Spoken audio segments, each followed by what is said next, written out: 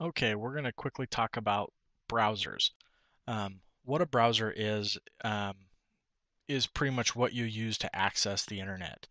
Um, Most people will use Internet Explorer. The next most popular would be Mozilla's Firefox, and then also Google Chrome has continued to build popularity. The one you see here right now is Mozilla Firefox, which if you can make that out with the transparent background, does say, looks like a little fox around a globe as far as the icon. It has some great tools to use. A lot of people will say has less problems than Internet Explorer, um, and it tends to vary depending on version you use. Again, with some of the plugins, it'll depend.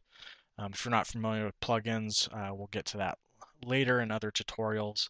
But for now, you could look at Mozilla Firefox, which is currently and the most recent versions out is one of the slower ones, but it has some features to it that people really like. Google Chrome uh, is one of the fastest ones, but lacks some of the features and isn't as well supported with some of the other applications for browsing. Still a really good search engine. And as you can see here, I mean, you've seen the other two. Now here's Internet Explorer. They all have a basic structure. They all have tab options, so you can, have the different tabs at the top. The address bar is at the very, very top of it.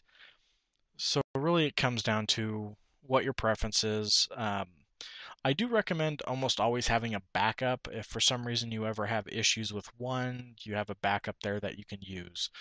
But that's just a really quick rundown. Again, it's Google Chrome, Mozilla Firefox, Mozilla Firefox, all one word on the Firefox, the Internet Explorer.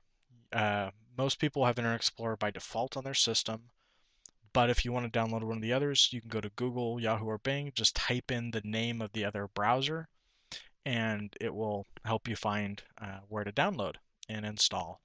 Um, Hopefully that's helped clarify a little bit more about when someone says go to your browser. Thank you.